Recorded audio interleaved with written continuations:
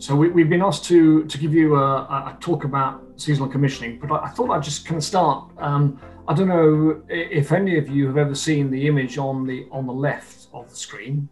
It was the prototype for the Mini, which obviously made it into production on the right hand side.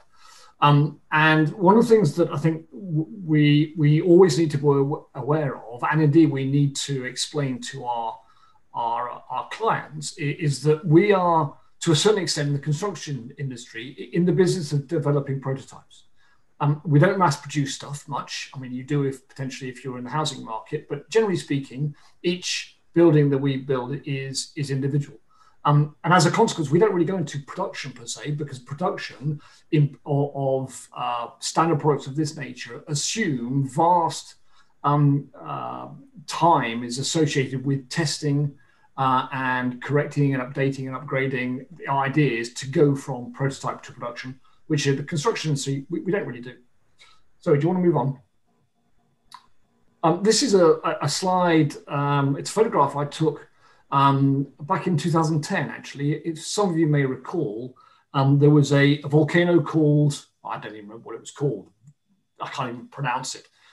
But essentially, it closed down the airspace in Europe. And it just happened that I happened to be at Gatwick for some reason. I don't remember why. And I took a photograph of this departure lounge, departure board.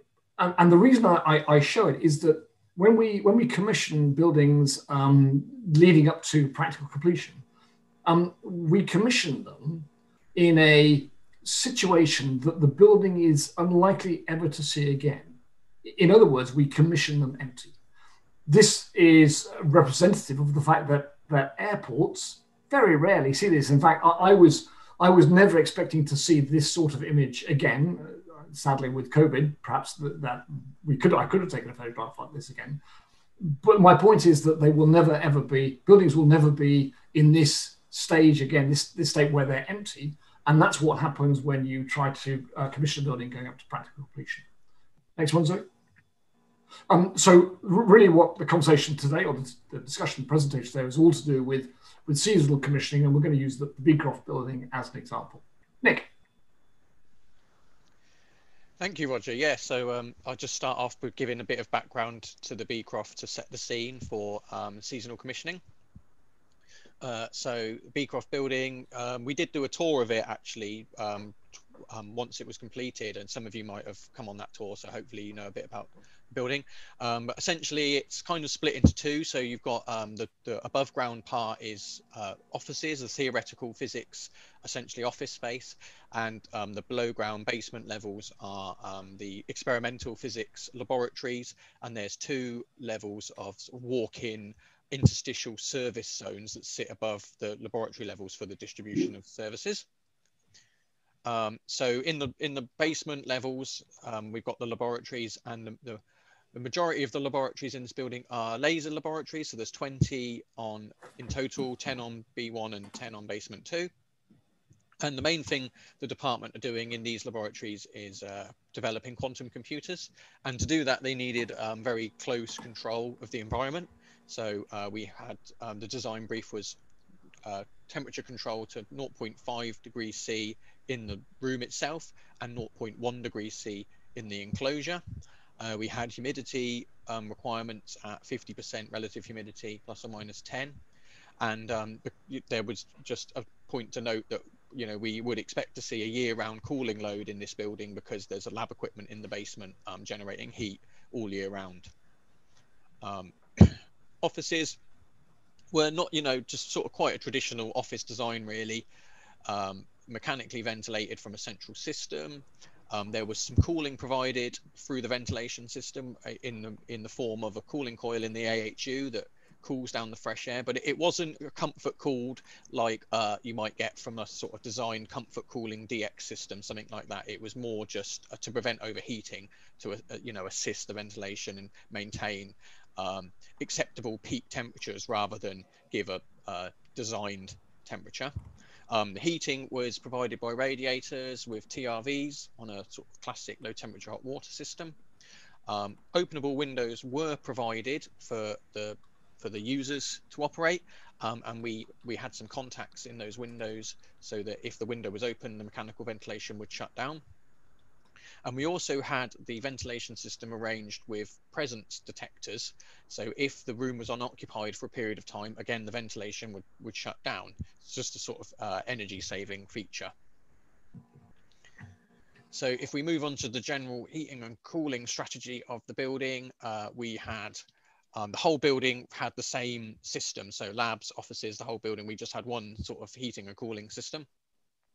So we had ground source heat pump was the lead system, most energy efficient system. And this was actually a simultaneous heating and cooling system. So it can provide heating and cooling at the same time. And when it has a load of both, it can actually take waste heat from the building on the cooling side and put that into the heating side. So it's quite energy efficient. But we were limited on how big a ground source heat pump we could provide by the footprint of the building and the fact we already had basement anyway. So we were already about 16 meters down. So that we limited on how much output we could get from the ground source heat pump. We also had a CHP, which at the time of design was considered, an energy efficient, renewable way of generating heat and electricity. That was limited on how much we could heating and we could get from that. And so we had boilers provided also, which were sized to do the full heating load of the building, and accounting for a scenario where the ground source heat pump or the CHP might have failed, so that we had that full resilience. And we also had chillers on the roof, again, sized to the full cooling load, peak summer cooling load, again, in case the ground source heat pump was unavailable. Because of the research is so critical, we didn't want the building to be compromised in any way. Move on to the next slide. We're just going to touch on soft landings, which we did on this project. And so this is the BISRIA sort of soft landings map, which as you can see sets out what you should do at each design stage. And it's never too early to start on soft landings, really. They've even got activities there for stage 0 and stage 1 of what you should be doing in the spirit of soft landings at those early stages. On this project, Oxford University actually have their own soft landing strategy, which you can sort of see an image of on the right, which they've developed, which is not exactly the same as the BISRIA, but is basically trying to achieve the same thing and has a lot of crossover.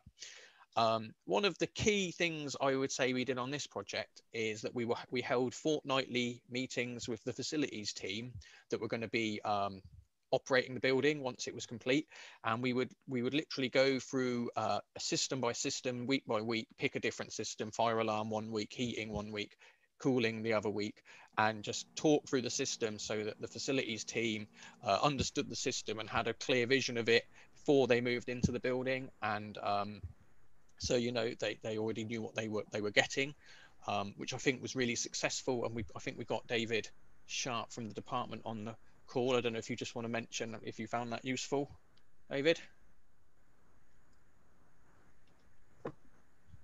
Hi, you can hear me now?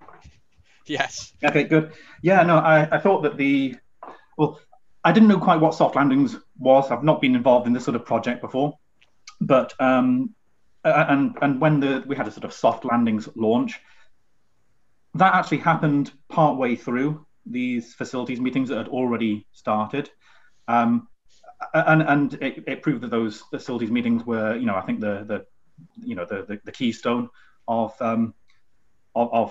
us understanding the building. It was a fantastic way to understand the building, actually partly during some of the design development stages as well. So there was feedback from the department team and from the University Estates team back into the project, and it was really a fantastic way to get to know the building before, a couple of years before we were heading into it. Thank you. So part of what we did during the soft landings period and to inform seasonal commissioning is we did a TM54 analysis, which some of you might have heard of. It's TM54 is Technical Memorandum 54, which is a CIBSE document, which basically covers how to evaluate operational energy, which looks at unregulated energy as well as regulated energy. So regulated energy is what you assess as part of your Part L calculations, and that looks at what energy the building is going to be using if it was empty, essentially. So it looks at the heating, cooling, ventilation, lighting, but not any of the actual energy that the users are using. So it doesn't really give you a picture of what the building's actually going to consume. So the TM54 attempts to do that. So what you do is you basically, the process is you sit down with the people that are going to use the building, you ask them loads of questions. How are you going to use it? When are you going to come in? What equipment are you going to use? When are you going to use it? And you put all of that information into this model, and you get a picture of what the building's actually going to be consuming once it's up and running. And that's a really useful tool to use as part of your seasonal commissioning, because then when you get measured data 6 months later, you can compare that against your TM54 and say, are we using more than we predicted? Are we using less than we predicted? And why are we using more or less than we predicted? And that allows you to then fine tune the building to get the best out of it. So yeah, that was what we did on this project, and that's the basis of the TM54. So then on to seasonal commissioning for the Beecroft project. As Nick said, we use the TM54 assessment to estimate energy consumption. This graph shows the estimated gas consumption, along with the actual CHP gas consumption and the boiler gas consumption. As with all things, it's important to remember the context is key. So from February onwards, you might think, God, we really were doing great. We're using so little gas, climate change is solved. In reality, though, there were a lot of issues going on with the buildings. So you can see in November, the CHP stopped using any gas. That's because it actually exploded a bit. As a result, the boiler gas consumption skyrockets because it had to pick up the heating load. So perhaps what might be more insightful to do is look at what the TM54 would have predicted if we'd known the CHP was going to fail. And this graph estimates that. So you can see actually in November and December, we weren't doing too well at all. And that points to the fact that there might be another issue going on in the building. And again, contextually, we can see in January, maybe February, something changes dramatically and gas consumption begins to decrease a lot. So, well, what was going on? It turned out to be the third prong to the heating strategy, the ground source heat pump system. So this graph here shows how much each of the three were expected to contribute to heating, and then similarly, how much they actually contributed. Again, you can see the CHP just drops off a cliff, but it's a bit harder to make out, but you might be able to tell the ground source actually doesn't contribute anywhere near as much as we anticipated. And similarly, from November onwards, the boilers contribute a lot. What happened here is the control strategy was using a temperature sensor that failed for the ground source system anyway. So the ground source thought that there wasn't a whole lot of heating demand, so it wasn't picking it up. The boilers were using a different temperature sensor, so they realized that there was heating demand, and as a result, were picking that up.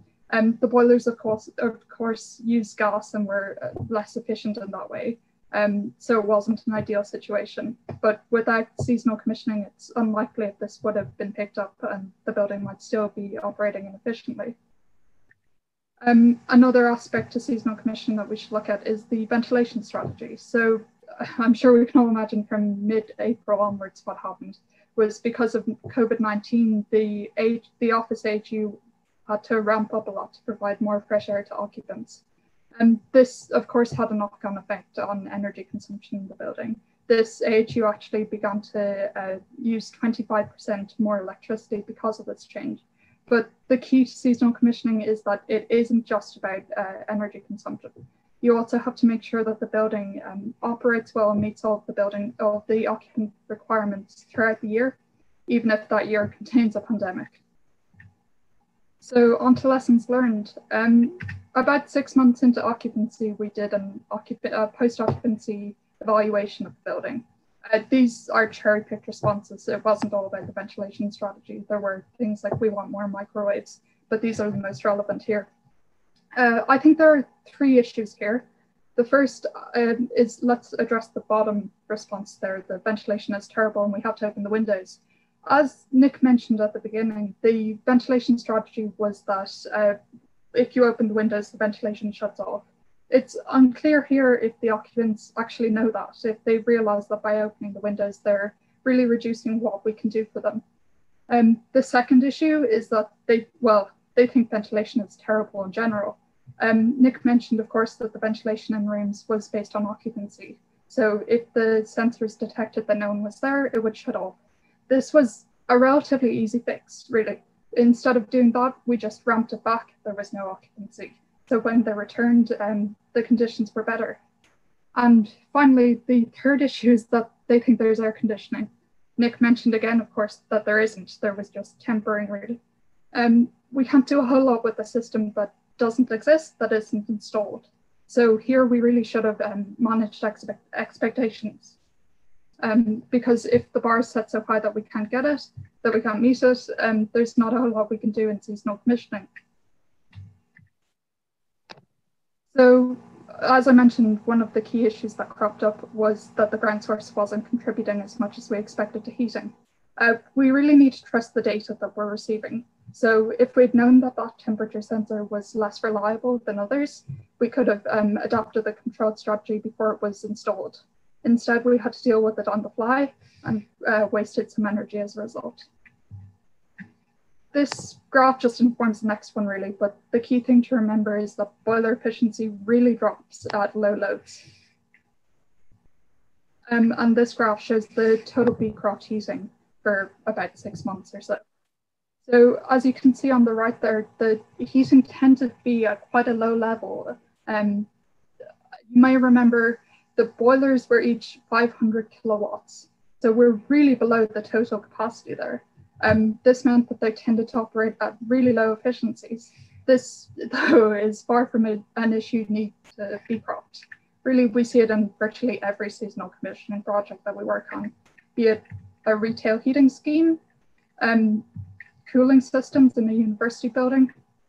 It's not unique, again, to heating and cooling. We see it in domestic hot water systems, electrical systems. It really is rampant throughout the industry. An internal case study that we did looked at this and said that based on that one case study, we think if you used a less conservative design approach, you may save about 11% on boiler cost, 9% on footprint, and the boiler capacity would be about half that otherwise. There would, of course, be other savings to do with smaller pumps, using less gas, etc.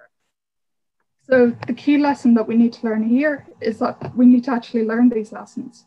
We need to take the ones that we're learning in this project and use it in the next.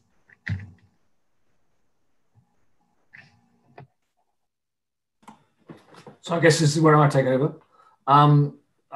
So if you want to go to the next slide, this is really just thinking more broadly about how the seasonal commissioning process can inform and help guide the brief.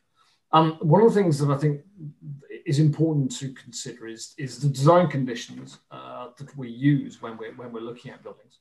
And specifically, and it was something that came out with Beecroft. We've also seen it with other buildings, where for many reasons it is quite possible that we don't design a building to operate sort of satisfactorily under certain design conditions. So, for example, quite often we will design to a 99% weather condition because you have to constrain the designs in some way, shape, or form. And I think what becomes important in that regard is some of the design decisions that are made early on in the process becomes kind of important to consider. But more importantly, it's important that those decisions are then communicated appropriately to the people who use the building. So in the case of Beecroft, there was no, as it were, air conditioning of the office space. There was ventilation and there was heating. So for people to complain about the fact there was no air conditioning, well, that's because there was a design decision made such as there wasn't any such air conditioning. One of the things that I think is interesting is how we as an industry better inform the users of the buildings. There's always a building user guide. Building user guide are quite regularly large PDF documents which are filed away, never to see the light of day. And I think that there are, and certainly some of the work we've done for the Batting building and also some other buildings, where you actually try to present the data about how the building is designed and how it can be used in a much easily absorbed format. So whether you show it on TV screens in the foyer, which says something like, you don't have air conditioning, so you've got to open the windows in order for the system to work. Bear in mind, if you do that, then we're going to turn the ventilation off. So just explaining to people how the building is designed, I think really helps. If you can go on to the next slide, please, Zoe. There was an interesting BISRIA guide, BISRIA study done into oversized plant. And it identified that M&E consultants regularly, the design team regularly oversize equipment. And of course, part of the reason for doing that is that I don't think anybody has ever been sued for oversizing plant. There is clearly risk adverseness associated with design teams, because it's kind of easier just to put in a slightly bigger boiler, because relatively speaking, the cost implications aren't that important, the marginal costs. But what that does mean is that systems won't necessarily operate very well during what you might consider the normal operating conditions. And as we saw in some of the slides that Zoe was showing, is that the normal operating conditions for heating, for example, the peak load might be a megawatt, but actually you're generally working down in the hundreds of kilowatts most of the time. And as a consequence, the system may well be designed to operate really efficiently at 100% output, but that's not how it operates. If you go to the next slide, the real problem with oversizing plant is that if you try to reduce the plant size, it's the design team who are taking the risk, and it's the client who's getting the reward. And therefore, as a consequence, there is always this clash associated with, the design team will want to make it slightly bigger because they just don't want to take on the risk. And as a consequence, the design brief needs to have sort of intelligent conversations with the client, which says that we might be able to reduce the capital cost of your building by reducing the size of the chiller, or reducing the size of the boilers, or whatever it might be from an ME standpoint. But bear in mind that there is a risk that possibly there might be conditions where the building might be a bit cold or the building might be a bit hot.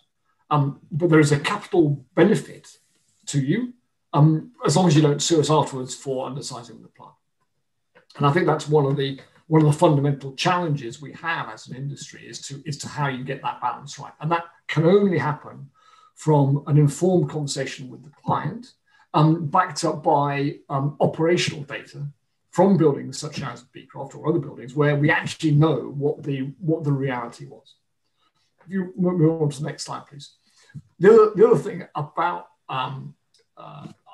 this process, about designing or testing the design brief, is having put in place at the start of the program some idea about a data strategy. And this is all to do with, when you've built the building, what will you want to know about the building to be able to improve its performance? That's what the seasonal commissioning process is all about, is improving performance.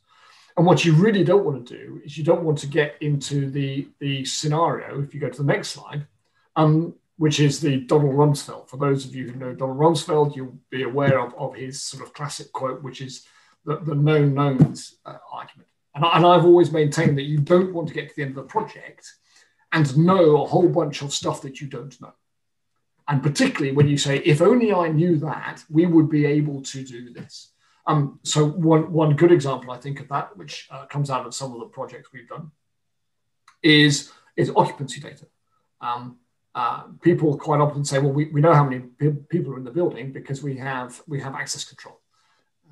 Actually, you don't know how many people are in the building with access control. You simply know how many people have entered the building. You have no idea how many people who have left the building. And so therefore, having gone through the process at the start of the project to understand what data you're going to want to be able to inform and improve the performance of the building is key. If we go to the next slide. So just looking to the future and seasonal commissioning, if you go on to the next slide, one of the things that I think is important about seasonal commissioning is this understanding that when you give someone a new building or, as it were, a new toy, they are likely to reconsider how they're going to use that building, because it might well be that the design brief that was developed 5 years previously, when the design brief was done, it was done on the basis of a building that those occupants were already occupying, and therefore their views will have been informed, but perhaps also constrained by the building they already had. And we see regularly with the seasonal commissioning process and post-occupancy evaluation, it is people going, oh, well, had I sort of realized this is what the building was going to look like or how it was going to feel, then I would have thought about these other things. And so you've got the idea that the client's going to change their mind about how they're going to use the space. And also, you're also going to see changes in usage patterns. So, for example, and I think COVID's a very good example of this, where suddenly there's something that we couldn't have predicted is going to mean that the building is going to need to change in the way it operates. And the whole part of the process of seasonal commissioning is to ensure that the building is providing the environment and space for those occupants to be productive. And it is the occupants who are likely to change their minds. And the seasonal commissioning process has to work with that to try to get them the best building they can, even if that means that it's not really quite what the original design brief was. I do think that seasonal commissioning does have a danger, which is that people think of it as being only seasonal. That tends to mean that some buildings simply have 4 visits a year, where the team turn up in the summer sometime and review the operation of the building there and then. I think a better way of describing seasonal commissioning is more to consider it as being continuous commissioning. Because what you need to look at is you need to look at the data flows from the building to evaluate how the building has performed over a period of time. If you simply wait for the date you've got in the summer to turn up and do the summer seasonal commissioning bit, you may well turn up on a day where it's pouring with rain, and actually it's not representative of the summer at all. So therefore, the seasonal bit it becomes problematic from that standpoint.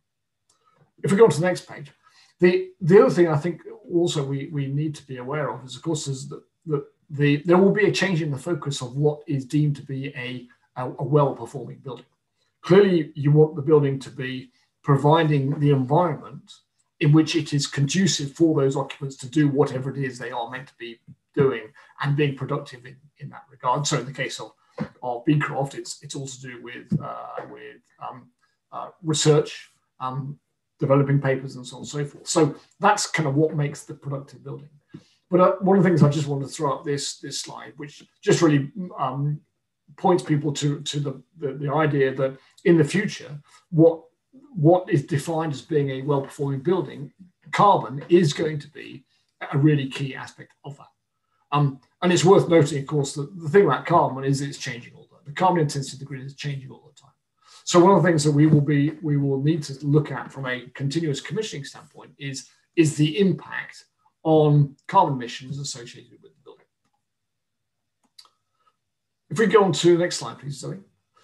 This is just again a thought going back to the idea about the data strategy and making sure that you get the right data, and at the point where you're developing the data strategy, one needs to recognize that data in its own right is useless. It's just a bunch of ones and zeros. To a certain extent, information also isn't necessarily helpful. The image in the middle is taken from a building that I've worked in a lot, and is the I think it's the PV panel, which is proudly in the reception of the building, and quite frankly is completely and utterly useless, because it gives you no sense whatsoever of is that a good thing, or is it bad? Have we done well, or have we done badly? There's no contextual information. What you really need is you need to turn data into information and then from that into action.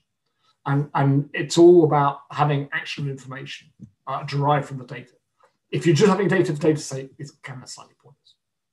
Move on to the next slide.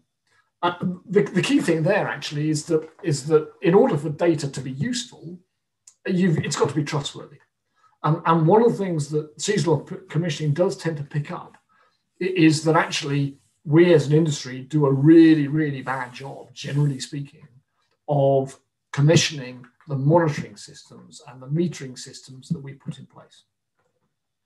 And the kind of key lesson there is that you have to have someone within the construction project program or perhaps within the client team who actually cares about that data.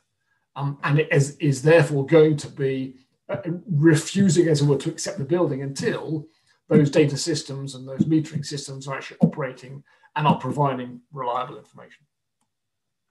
If we go on to the next slide. The other thing which I think also is going to be coming more to the fore for kind of commissioning in the future is the idea that we start to commission by exception. And the idea here is that we can write rules and algorithms which determine whether or not a system is performing well.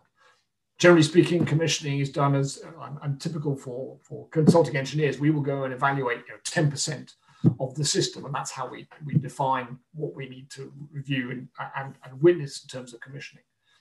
What we can actually do, of course, nowadays is that we can identify, and I'll give you a very simple example. We can identify which temperature sensors are working or not.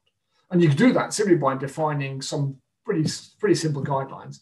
If there's a temperature sensor in an occupied space, the chances are that it's probably going to be somewhere between, let's say, 16 and 25 degrees C. If it's outside of those values, it's probably not right. And so therefore, we can identify those where they lie outside of the expected values. And then we can focus our commissioning efforts on the bits which aren't working, rather than a blanket view. The other benefit of this process is that if you feed all of your commissioning data into your building model, or indeed into your building management system, it allows you to set a baseline. And that baseline can then be used in the future to determine whether or not the efficiency of certain systems is in any way degrading, and therefore, as a consequence, whether there's something you need to do about it. Generally speaking, commissioning data is written down and put in the manuals. It would be much more useful if that was, as it were, a part of the data stream that you use when you are evaluating and commissioning the building. That's kind of the end of the presentation. What I was going to leave you with really is, sorry, just go back to that previous slide, Zoe. That's what we've kind of tried to talk to you about. And if you go to the next slide, I wanted to just leave you with this quote, which I think, again, is really useful. Seasonal commissioning is all about reality, whereas design is about assumptions and compliance calculations, so forth.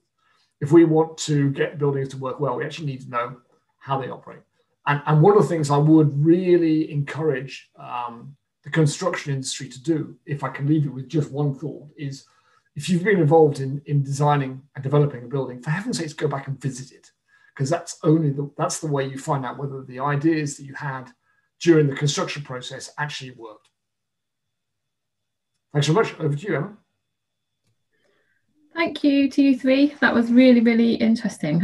There's obviously no questions during that. Has anyone got any questions that they want to raise now? Then pop them in the chat.